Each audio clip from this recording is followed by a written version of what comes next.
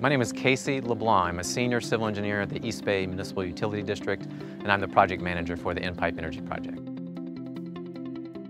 The East Bay Municipal Utility District is a California utility that was formed over 100 years ago, and we serve water to 1.4 million customers in the San Francisco Bay Area.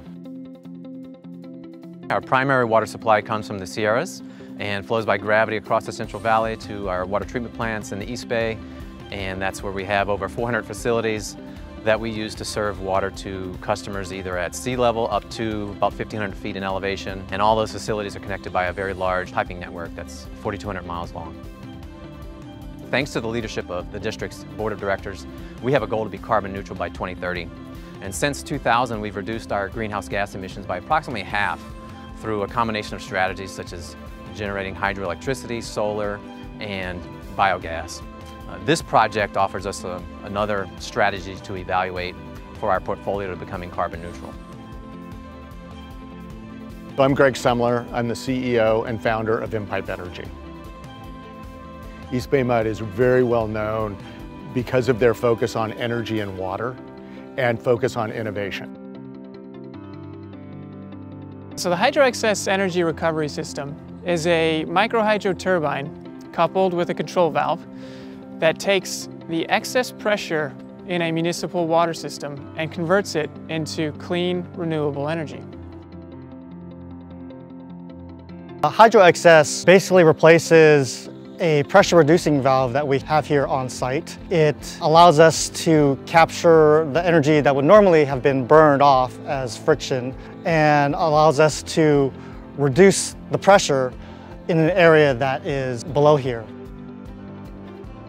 Having the opportunity to capture energy that we are normally losing is a great opportunity. It allows us to be more efficient with our operation as opposed to the way we used to do things 50, 60, 70 years ago. We see EBMUD at the forefront of innovation for water technologies, and it's a challenging thing to be at the forefront of. And we've found a really good relationship working with their engineering team, working with their operators, understanding their critical features. This HydroXS system has a lot of data tied to it, and a lot of that data we want to be able to monitor and measure, and that is all monitored by our operators in our control room. They're looking at upstream pressure, downstream pressure, and for the HydroXS, they're looking at the power that's being generated. This project touches on each of the three components of the triple bottom line. So when we generate electricity and offset a portion of our operational costs, that helps keep the rates low for our customers. In addition, when we reduce our greenhouse gases, that has benefits for our service area as well as beyond.